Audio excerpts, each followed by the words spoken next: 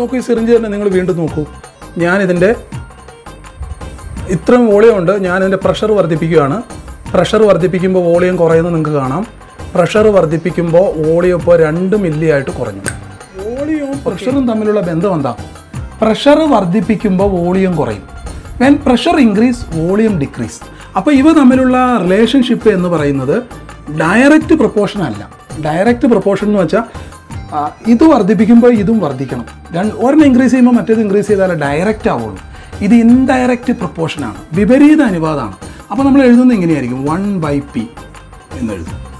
എന്ന് വെച്ചാൽ വോളിയവും പ്രഷറും തമ്മിലുള്ള ആ ഒരു റിലേഷൻഷിപ്പ് എന്ന് പറയുന്ന അവ ഇൻവേഴ്സ് പ്രൊപ്പോർഷനാണ്. നമ്മൾ ഈക്വൽ ടു ചിഹ്നമാക്കി മാറ്റുവാണെന്നിരിക്കട്ടെ, ഈക്വൽസ് ആക്കുക. അപ്പോൾ അങ്ങനെ വരുമ്പോൾ നമുക്ക് ഈ 1/p എന്ന് തന്നെ ഇവിടെ എഴുതാം. പക്ഷേ അതിനു മുമ്പ് ഒരു കോൺസ്റ്റൻറ്റിനെ ഞാൻ സി എന്ന് കൊടുക്കുകയാണ് കേട്ടോ.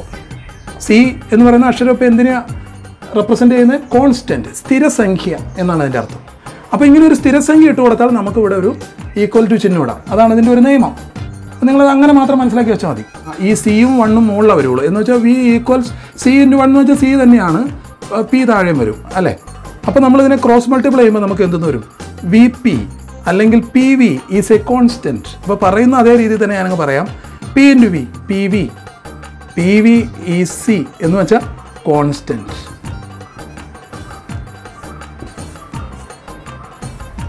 എന്ന് വെച്ചിട്ടുണ്ടെങ്കിൽ ഒരു ഗ്യാസിൻ്റെ പ്രഷറും അതിൻ്റെ വോളിയവും കൂടെ തമ്മിൽ ഇൻറ്റു ചെയ്ത് കഴിഞ്ഞാൽ കിട്ടുന്ന ആൻസർ കോൺസ്റ്റൻ്റ് ആയിരിക്കും. ടെമ്പറേച്ചർ വ്യത്യാസം വരുത്തരുത് കേട്ടോ. ടെമ്പറേച്ചർ കോൺസ്റ്റൻ്റ് ആയിരിക്കണം. PV ഈസ് എ കോൺസ്റ്റൻറ്റ് എന്ന് വെച്ചാൽ ഒരു ഗ്യാസിൻ്റെ പ്രഷറും വോളിയവും തമ്മിൽ ഇൻറ്റു ചെയ്ത് കഴിഞ്ഞിട്ടുണ്ടെങ്കിൽ കിട്ടുന്ന ആൻസർ എപ്പോഴും സെയിം ആയിരിക്കും. ഓക്കെ, നമുക്ക് ഇത് നോക്കാം. ടെമ്പറേച്ചർ, ഒരു ഗ്യാസ് നമ്മളെടുത്തേക്കും. ഇപ്പോൾ ഹൈഡ്രജൻ ഗ്യാസ് നമ്മളെടുത്തെന്ന് വിചാരിക്കുക. ആ ഗ്യാസിൻ്റെ പ്രഷർ നമ്മൾ 1 കൊടുത്തു, 1 അറ്റ്മോസ്ഫിയർ പ്രഷർ അപ്ലൈ ചെയ്തു. അപ്പോൾ അതിൻ്റെ വോളിയം 8 ആണ്, 8 ലിറ്ററായിട്ട് നമ്മൾ കണ്ടു. ഇതൊരു സാമ്പിളാണേ. അപ്പോൾ പ്രഷർ നമ്മൾ 1 അറ്റ്മോസ്ഫിയർ കൊടുത്തപ്പോൾ വോളിയം 8. പ്രഷർ നമ്മൾ ഇരട്ടിപ്പിച്ചു, എന്ന് വെച്ചാൽ 2 അറ്റ്മോസ്ഫിയർ ആക്കി. അപ്പോൾ വോളിയം കുറഞ്ഞു, വോളിയം 8ൽ നിന്ന് 4 ആയിട്ട് കുറഞ്ഞു. ഇനി പ്രഷർ നമ്മൾ വീണ്ടും വർദ്ധിപ്പിച്ചു, 4 അറ്റ്മോസ്ഫിയർ ആക്കി. എന്ന് വെച്ചാൽ ഇപ്പോഴത്തെ നമ്മുടെ അന്തരീക്ഷ മർദ്ദത്തിൻ്റെ 4 മടങ്ങും പ്രഷർ കൊടുത്തു എന്നർത്ഥം. 4 അറ്റ്മോസ്ഫിയർ കൊടുത്തു. അപ്പോൾ വോളിയം വീണ്ടും കുറഞ്ഞു, 2 ലിറ്ററായിട്ട് ചുരുങ്ങി. അപ്പോൾ ഈ കേസിൽ ഈ എക്സ്പെരിമെൻറ്റ് നമ്മൾ നടത്തുമ്പോൾ ഈ 3 കേസിലും എടുത്ത ഗ്യാസിൻ്റെ ടെമ്പറേച്ചർ സ്ഥിരമാണ് കേട്ടോ. എന്ന് വെച്ചാൽ നമ്മൾ ഈ ഹൈഡ്രജൻ ഗ്യാസിനെടുത്താണ് 0 ഡിഗ്രിയിലാണെങ്കിൽ ഇതിനും 0 ഡിഗ്രി ആയിരിക്കണം. ഈ എക്സ്പെരിമെൻറ്റ് 2 കൊടുക്കുമ്പോഴും 0 ഡിഗ്രി ആയിരിക്കണം ടെമ്പറേച്ചർ. ഇത് കൊടുക്കുമ്പോഴും 0 ഡിഗ്രി തന്നെ ആയിരിക്കണം. അങ്ങനെയാണെങ്കിൽ നിങ്ങളൊന്ന് ആലോചിച്ച് നോക്കിയേ, PV എത്ര വരും നിങ്ങൾ നോക്കിയേ. എല്ലാ കേസും നോക്കിയേ. ഹൈഡ്രജൻ ഗ്യാസിൻ്റെ കേസിൽ 0 ഡിഗ്രിയിലാണ് നമ്മൾ എക്സ്പെരിമെൻറ്റ് നടത്തുന്നത്. പ്രഷർ 1 കൊടുത്തു, വോളിയം 8 കിട്ടി. PV എത്രയാണ്? 1 × 8 8. പ്രഷർ 2 കൊടുത്തു, അപ്പോൾ വോളിയം 4 ആയി. 4 × 2 8. പ്രഷർ 4 കൊടുത്തു, അപ്പോൾ വോളിയം 2 കിട്ടി, അപ്പോഴും 8. കണ്ടോ, PV ഈസ് എ കോൺസ്റ്റൻറ്റ്. അപ്പോൾ ഇതാണ് ഒന്നാമത്തെ ഗ്യാസ് ലോ. ഇത് കണ്ടുപിടിച്ചത് ബ്രിട്ടീഷ് സയൻറ്റിസ്റ്റായ ബോയിലായിരുന്നു. അതുകൊണ്ട് റോബർട്ട് ബോയിലാണ്. അതുകൊണ്ട് ബോയിൽസ് ലോ എന്നാണ് പറയുന്നത്. അപ്പോൾ ബോയിൽസ് ലോ എന്ന് പറഞ്ഞാൽ നമുക്ക് സിമ്പിളായിട്ട് എന്ത് പറയാം? PV is A constant. അതാണ് boils law. PV is A constant when temperature is constant. Temperature constant ആക്കണം, അതാണ് അതിൻ്റെ കണ്ടീഷൻ.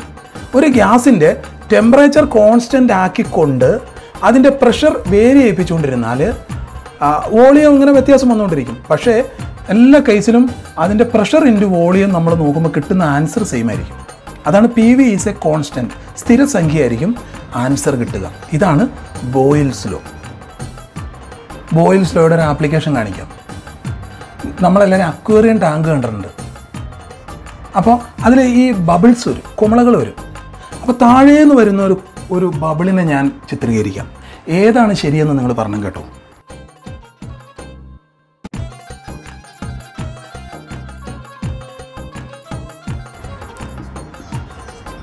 ഈ അക്വേറിയം ടാങ്ക് നമ്മൾ കണ്ടിട്ടുണ്ട്. ഈ അക്വേറിയം ടാങ്കിൽ ബബിൾ ഉയരുന്നതാണ്. താഴേന്ന് ബബിൾ മുകളിലേക്ക് വരുന്നതിൻ്റെ ചിത്രീകരണം ഞാൻ കൊടുത്തിരിക്കുന്നത്. ഇതിനകത്ത് ഒരെണ്ണം ശരിയും ഒരെണ്ണം തെറ്റുമാണ്. നിങ്ങൾക്ക് സങ്കല്പിക്കാൻ പറ്റുന്നുണ്ട് ഇതിനകത്ത് ഏതായിരിക്കും ശരി, ഏതായിരിക്കും തെറ്റ് എന്ന്. ഏന്ന് വെച്ചാൽ നിങ്ങൾ നോക്കിക്കഴിഞ്ഞാൽ താഴേന്ന് വരുമ്പോൾ ബബിൾ വലിയ വോളിയമാണ് കേട്ടോ. താഴെ വലിയ വോളിയം, മുകളിലോട്ട് വരുംതോറും ഉയർന്നു വരുന്തോറും അതിൻ്റെ ബബിളിൻ്റെ വോളിയം കുറഞ്ഞു വരുന്നതായിട്ടാണ് ഒന്നാമത്തെ ചിത്രീകരണം. ബി നോക്കിക്കഴിഞ്ഞാൽ നേരെ തിരിച്ചാണ്. താഴെ ബബിളിന് വോളിയം വളരെ കുറവാണ്, പക്ഷേ മുകളിലേക്ക് വരുന്തോറും വോളിയം കൂടി വരുന്നതാണ് വരച്ചിരിക്കുന്നത്. ഇതിനകത്ത് ഏത് രീതിയിലാണെന്ന് നിങ്ങളൊന്ന് ചിന്തിച്ച് നോക്കിയേ. നിങ്ങളൊക്കെ ആൻസർ ഇപ്പോൾ നിങ്ങളുടെ ഹൃദയത്തിൽ ചിലർ എ ആണ് ശരി, ചിലർ ബി ആണ് ശരി എന്നൊക്കെ ചിന്തിച്ചുകൊണ്ടിരിക്കുക. ശരി, നമുക്ക് ഇനി ചിന്തിച്ച് നോക്കാം ഇതിനകത്ത് ഏതായിരിക്കും ശരിയെന്ന്. ബോയിൽസ് ലോ അനുസരിച്ച് പ്രഷർ കൂടുമ്പോൾ വോളിയം കുറയും എന്നാണ് പറയുന്നത്. പ്രഷർ കൂടുമ്പോൾ വോളിയം കുറയും. അവിടെ പ്രഷർ അമർത്തുമ്പോൾ ഇപ്പോൾ ബ്രെഡ്, ഞാനിപ്പോഴും ഈ പ്രഷർ കൂടുമ്പോൾ വോളിയം കുറയുമെന്ന് പറയുമ്പോൾ ഒരു മോഡേൺ ബ്രെഡ് പച്ചറൊട്ടി ഉണ്ടല്ലോ, അതിനെ ഇങ്ങനെ പ്രസ് ചെയ്ത് കഴിയുമ്പോൾ എന്താ പറ്റുന്നത്? നമ്മളിങ്ങനെ പ്രഷർ കൊടുക്കുക, അപ്പോൾ അതിൻ്റെ വോളിയം കുറയുകയോ ചെയ്യുന്നത്. പ്രഷർ കൂട്ടുമ്പോൾ വോളിയം കുറയുന്നത് ഞാൻ അങ്ങനെയാണ് മനസ്സിലാക്കി വെച്ചിരിക്കുന്നത്. ഒരിക്കലും തെറ്റിപ്പോകില്ല. അതുകൊണ്ട് ഇനി പ്രഷർ കൂടുമ്പോൾ വോളിയം കുറയും. അപ്പോൾ ഇവിടെ നോക്കൂ, ഈ വെള്ളത്തിൻ്റെ എവിടെയായിരിക്കും പ്രഷർ കൂടുതൽ? താഴെയാണോ പ്രഷർ കൂടുതൽ, മുകളിലാണോ പ്രഷർ കൂടുതൽ? നമുക്കറിയാം അടിയിലേക്ക് ചെല്ലുന്തോറും പ്രഷർ കൂടി വരുന്നത്. കാരണം ഇപ്പോൾ ഇവിടെ നമ്മൾ കൈവച്ച് കഴിഞ്ഞാൽ നമ്മുടെ മുകളിൽ ഇത്രയും വെള്ളമുണ്ട്, അപ്പോൾ വെള്ളം താഴെയായിട്ട് ചെലുത്തുന്ന ഒരു പ്രഷറുണ്ട്. പക്ഷേ ഇവിടെ നമ്മൾ പിടിക്കണമെങ്കിൽ അതിൻ്റെ മുകളിൽ ഇത്രയും വെള്ളമുള്ളൂ, അപ്പോൾ പ്രഷർ കുറവാണ്. അപ്പോൾ അടിയിലാണ് ഏറ്റവും പ്രഷർ കൂടുതൽ. അപ്പോൾ പ്രഷർ കൂടുതൽ ഇവിടെയാണ്. പ്രഷർ കൂടുമ്പോൾ ബബിളിൻ്റെ വോളിയം കൂടുകയോ കുറയും? ബബിളിൻ്റെ വോളിയം കുറവായിരിക്കും. കണ്ടോ, മുകളിലേക്ക് വരുന്തോറും നിങ്ങളൊന്ന് ശ്രദ്ധിച്ച് നോക്കിയാൽ മുകളിലേക്ക് വരുന്തോറും പ്രഷർ കുറഞ്ഞു വരും. അപ്പോൾ വോളിയം കൂടിയല്ല വരേണ്ട ബബിളിൻ്റെ. കണ്ടോ, ഇത് നോക്കിയേ, മുകളിലേക്ക് ചെല്ലുന്തോറും പ്രഷർ കുറഞ്ഞാൽ വന്നെ, അപ്പോൾ അതിനനുസരിച്ച് വോളിയം കൂടി വന്നെ. കണ്ടോ, അപ്പോൾ ഇതാണ് ശരി. അപ്പോൾ ബോയിൽസ് ലോ നമ്മുടെ ദൈനംദിന ജീവിതത്തിൽ നമ്മൾ കാണാറുള്ള ഒരു കാര്യമാണ്. വോളിയം ടെമ്പറേച്ചറും തമ്മിലുള്ള ബന്ധം എന്തെന്ന് നമ്മൾ നോക്കാൻ പോകുന്നത്. വോളിയവും ടെമ്പറേച്ചറും തമ്മിലുള്ള റിലേഷൻഷിപ്പ് എന്താണ്?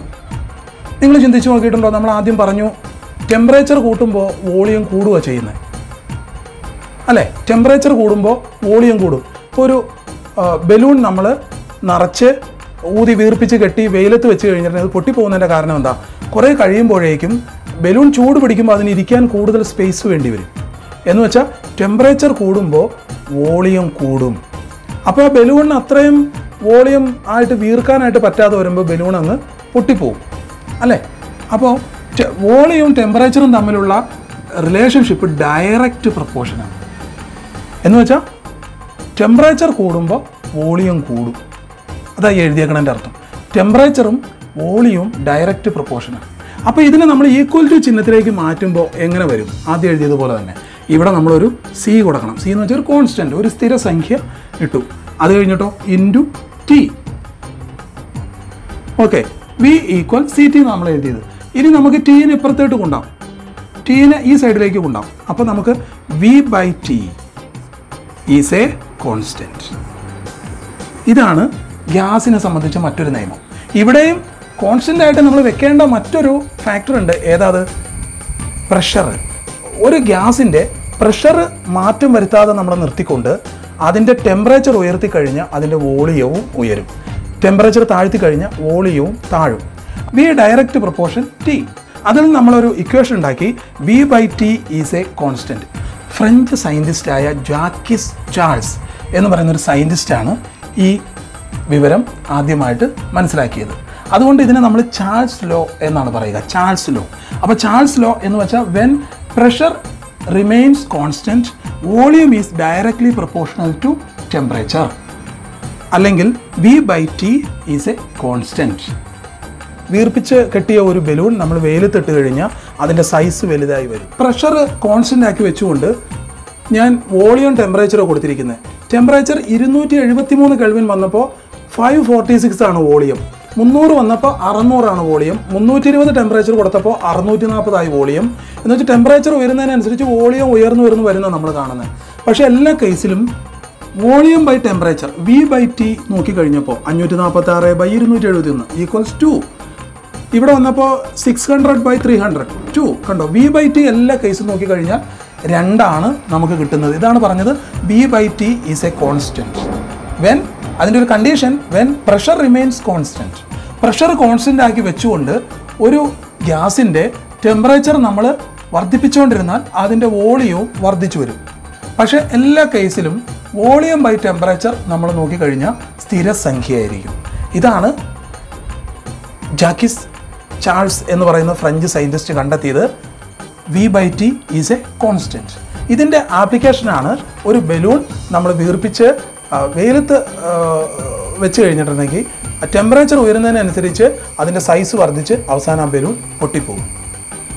ഓക്കെ,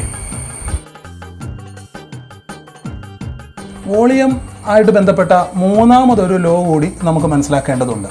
ആ നിയമത്തിന് വിളിക്കുന്ന പേര് അവഗാഡ്രോസ് ലോ എന്നാണ്. കാരണം ഇത് കണ്ടെത്തിയത് ഇറ്റാലിയൻ സയൻറ്റിസ്റ്റായ അവഗാഡ്രോ എന്ന് പറയുന്ന ഒരു ഇറ്റാലിയൻ സയൻറ്റിസ്റ്റാണ് ഇത് മനസ്സിലാക്കിയത്. അതുകൊണ്ട് അതിനെ അവഗാഡ്രോസ് ലോ എന്നാണ് പറയുന്നത്. അത് നമുക്ക് നോക്കാം. ഒരു കണ്ടെയ്നറിനകത്ത് ഞാൻ കുറേ ഗ്യാസ് മോളിക്യൂൾസ് എടുത്തേക്കുവാണ്. പ്രഷറും ടെമ്പറേച്ചറും കോൺസ്റ്റൻ്റ് ആക്കി വെച്ചിരിക്കുക. ഇത് വ്യത്യാസം വരുത്താൻ പാടില്ല. പക്ഷേ എനിക്കതിൻ്റെ വോളിയം വർദ്ധിപ്പിക്കണം. എന്ന് വെച്ചാൽ ഇതിൻ്റെ വോളിയം നമുക്കറിയാം, പ്രഷർ കുറച്ച് കഴിഞ്ഞാൽ വോളിയം വർദ്ധിക്കും. അതുപോലെ ടെമ്പറേച്ചർ കൂട്ടിക്കഴിഞ്ഞാൽ വോളിയം വർദ്ധിക്കും, നമുക്കറിയാം അല്ലേ? അപ്പോൾ ഇതിൻ്റെ വോളിയം വർദ്ധിപ്പിക്കണമെങ്കിൽ രണ്ട് കാര്യങ്ങൾ എനിക്ക് ചെയ്യാൻ പറ്റും. ഒന്ന്, പ്രഷർ ഡിക്രീസ് ചെയ്യുക. പ്രഷർ ഇൻക്രീസ് ചെയ്യുമ്പോൾ വോളിയം കുറയും, പ്രഷർ ഡിക്രീസ് ചെയ്യുമ്പോൾ വോളിയം കൂടും. അതുപോലെ ടെമ്പറേച്ചർ ഇൻക്രീസ് ചെയ്യിപ്പിച്ചാലും വോളിയം കൂടും. പക്ഷേ ഇത് രണ്ടും കോൺസ്റ്റൻ്റാണ്. ഇതിൽ രണ്ടിലും തൊടാൻ പറ്റില്ല. പ്രഷർ ഡിക്രീസ് ചെയ്യിപ്പിക്കാനും പറ്റില്ല, ടെമ്പറേച്ചർ ഇൻക്രീസ് ചെയ്യിപ്പിക്കാനും പറ്റില്ല. പക്ഷേ എനിക്കതിൻ്റെ വോളിയം കൂട്ടുകയും ചെയ്യണം, വോളിയം ഇൻക്രീസ് ചെയ്യിപ്പിക്കണം. വേറെ എന്തെങ്കിലും മാർഗ്ഗമുണ്ടോ? വേറെ ഒരേ ഒരു മാർഗ്ഗമുള്ളൂ. ഇപ്പോൾ ഇത് ഹൈഡ്രജൻ ആണെങ്കിൽ ഇതിൻ്റെ വോളിയം കൂട്ടാൻ ഞാൻ കുറച്ച് ഹൈഡ്രജൻ ആറ്റംസും കൂടെ കൂടി ഇതിനകത്തോട്ട് ചേർത്ത് കൊടുക്കണം. അങ്ങനെയല്ലേ ഇതിൻ്റെ വോളിയം കൂട്ടാൻ പറ്റുള്ളൂ, അല്ലാതെ വേറെ ഒരു നിർവാഹമില്ല. അപ്പോൾ ഇത്ര ഉണ്ടായിരുന്ന ഹൈഡ്രജന് എനിക്ക് ഇത്ര ആക്കണമെങ്കിൽ കൂടുതൽ ആ ഗ്യാസ് മോളിക്യൂൾസ് അതിനേക്ക് ആഡ് ചെയ്യണം. അപ്പോൾ നമുക്ക് മനസ്സിലായി, volume directly proportional to number of moles. Volume direct proportion number of molecules. അപ്പോൾ മോളിക്യൂൾസിൻ്റെ എണ്ണം കൂടുന്തോറും വോളിയവും കൂടി വരും. അതാണ് ബി ഡയറക്റ്റ് പ്രൊപ്പോർഷൻ എൻ എന്ന് പറയുന്നത്. അപ്പോൾ ഈ അവഗാഡ്രോസ് ലോ നമുക്ക് എങ്ങനെ മനസ്സിലായി?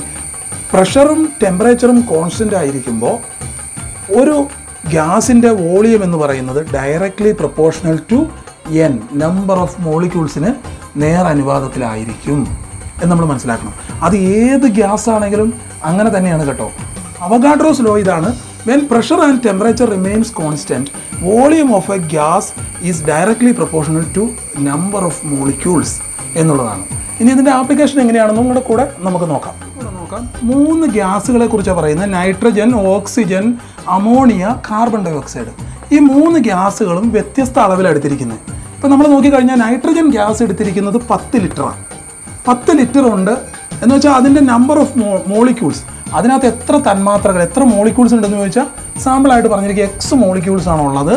അപ്പോൾ നൈട്രജൻ എക്സ് മോളിക്യൂൾസ് എടുത്തേക്കണേ. അപ്പോൾ അതിൻ്റെ വോളിയം എത്രയാണ്? 10 ലിറ്റർ. ഓക്കെ, അപ്പോൾ നമ്മൾ ഈ നമ്പർ ഓഫ് മോളിക്യൂൾസ് ഏത് ഗ്യാസിൻ്റെ കാര്യത്തിൽ സെയിം ആയിരിക്കും. എന്ന് വെച്ചാൽ ഈ ഗ്യാസ് എക്സ് എടുത്തപ്പോൾ 10 ലിറ്റർ ഉണ്ടെങ്കിൽ ഈ ഓക്സിജനും എക്സ് എടുത്തു കഴിഞ്ഞാൽ 10 ലിറ്റർ തന്നെ വരും.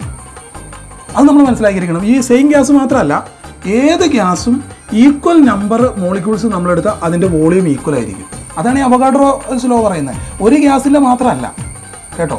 അപ്പോൾ ഏത് ഗ്യാസും നമ്മൾ equal molecules, number of molecules equal എടുത്തു കഴിഞ്ഞാൽ വോളിയം ഈക്വൽ ആയിട്ടേ വരുള്ളൂ. അപ്പോൾ ഇവിടെ നമ്മൾ എക്സ് എണ്ണം മോളിക്യൂൾസാണ് നമ്മൾ എടുത്തിരിക്കുന്നത്. അപ്പോൾ 10 ലിറ്റർ കിട്ടി. അപ്പോൾ ഇവിടെ ഓക്സിജൻ 5 ലിറ്ററേ കിട്ടുന്നുള്ളൂ. അപ്പോൾ എക്സ് എടുത്തിരുന്നുവെങ്കിൽ 10 ലിറ്റർ വന്നേനെ. അപ്പോൾ എത്ര എടുത്തതുകൊണ്ട് 5 ലിറ്റർ വന്നത്? ഹാഫ് എക്സ് എടുത്തത് കൊണ്ടാണ് അല്ലേ, എക്സിൻ്റെ പകുതി. ഇവിടെ ഈ നൈട്രജൻ എത്ര എണ്ണം എടുത്തപ്പോഴാണോ 10 ലിറ്റർ വന്നത്, അതിൻ്റെ പകുതിയാണ് ഓക്സിജൻ എടുത്തിട്ടുള്ളൂ. അതുകൊണ്ടാണ് അത് 5 ലിറ്റർ വന്നത്. കണ്ടോ? അപ്പോൾ അമോണിയ 10 ലിറ്റർ വന്നു. അങ്ങനെയാണെങ്കിൽ എത്ര എടുക്കണം? നൈട്രജൻ എക്സ് എണ്ണം എടുത്തപ്പോഴല്ലേ 10 ലിറ്റർ വന്നേ. അപ്പോൾ അമോണിയയും എക്സ് എണ്ണം എടുത്തു കഴിഞ്ഞാൽ 10 ലിറ്റർ വരും. ഓക്കെ, അപ്പോൾ കാർബൺ ഡൈ ഓക്സൈഡ് ഇവിടെ 2x ആണ് എടുത്തിരിക്കുന്നതെന്ന് പറഞ്ഞാണ്. എന്ന് വെച്ചാൽ ഇവിടുത്തെ കേസിൽ എടുത്തതിൻ്റെ ഡബിളാണ് ഇപ്പോൾ എടുത്തിരിക്കുന്നത്. അപ്പോൾ ഇവിടെ 100 എടുത്തേക്കണമെങ്കിൽ ഇവിടെ 200 എടുത്തേക്കണമെന്ന് ചുരുക്കം. അപ്പോൾ ഈ നൈട്രജൻ്റെ കേസിൽ നമ്പർ ഓഫ് മോളിക്യൂൾസ് എത്രയാണോ അതിൻ്റെ ഡബിളാണ് ഇവിടെ എടുത്തിരിക്കുന്നത്. അപ്പോൾ വോളിയം എന്ത് തന്നെ വരും? ഡബിൾ വരണ്ടേ. എക്സ് എടുത്തപ്പോൾ 10 ലിറ്റർ ആണെങ്കിൽ എക്സിൻ്റെ ഇരട്ടി എടുക്കുമ്പോൾ ഇത് 20 ലിറ്റർ വരും. അതാണ് നമ്മൾ ഇതിൽ നിന്ന് മനസ്സിലാക്കേണ്ടത്. ബി ഡയറക്റ്റ് പ്രൊപ്പോർഷൻ എൻ എന്ന് വെച്ചാൽ ഏത് ഗ്യാസിൻ്റെയും പ്രഷറും ടെമ്പറേച്ചറും നമ്മൾ കോൺസ്റ്റൻ്റ് ആക്കി നിർത്തിക്കഴിഞ്ഞാൽ, സെയിം ടെമ്പറേച്ചർ ആൻഡ് പ്രഷറിൽ കോൺസ്റ്റൻ്റ് ആക്കി നിർത്തിക്കഴിഞ്ഞാൽ അതിൻ്റെ equal number of molecules occupy equal volume. ഏത് ഗ്യാസും കോൺസ്റ്റൻറ്റ് സെയിം ടെമ്പറേച്ചർ ആൻഡ് പ്രഷറിൽ നമ്മൾ ഈക്വൽ നമ്പർ എടുത്തു കഴിഞ്ഞാൽ അതിൻ്റെ വോളിയം ഈക്വൽ ആയിരിക്കും. ഇതാണ് അവഗാഡ്രോസ് ലോ പറയുന്നത്. അപ്പോൾ നമ്മൾ ചാൾസ് ലോ പഠിച്ചു, ബോയിൽസ് ലോ പഠിച്ചു, അവഗാഡ്രോസ് ലോ പഠിച്ചു. ബോയിൽസ് ലോ എന്ന് വെച്ചാൽ P V is A constant അല്ലേ. ചാൾസ് ലോ എന്ന് പറഞ്ഞിട്ടുണ്ടെങ്കിൽ V by T is A constant. അതുപോലെ Avogadro's low V direct proportion N. Avogadro's law പറയുന്നു V by N is A constant എന്ന് വെച്ചാൽ volume by number of molecules is A constant. Okay.